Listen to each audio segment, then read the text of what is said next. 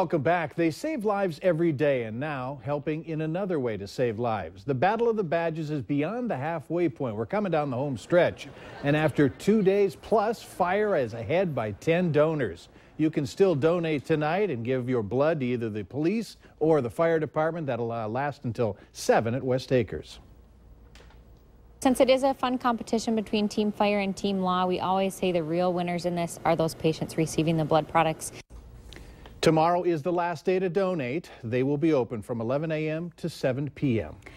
All right, there's no snow on the ground, no bells ringing, and they're not looking for volunteers, but the Salvation Army is looking for some help. They were set up today with a truck in the parking lot at West Acres, and what they're looking for is your help collecting things that most of us use every day.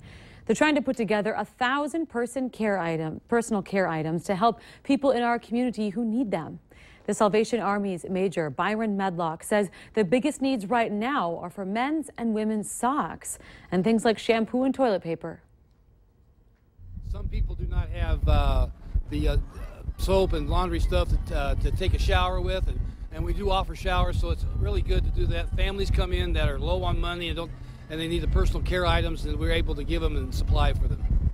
Now, you can help. You didn't get the chance today to donate. You still can. You can bring them to Salvation Army during normal business hours.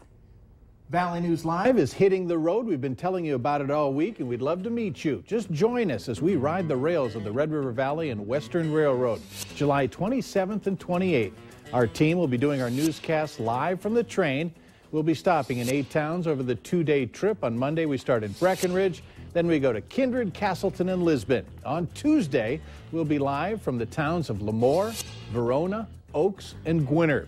Although we've been asked, no rides will be made available to the public, but come on out and meet our team. Watch for Valley News Live Riding the Rails Monday and Tuesday, July 27th and 28th. Well, the Twinkies are out in L.A. That's right. Wrapping up that California road trip today. They're looking for a win and an impressive performance by their starting pitching. We'll take a look at that coming up next.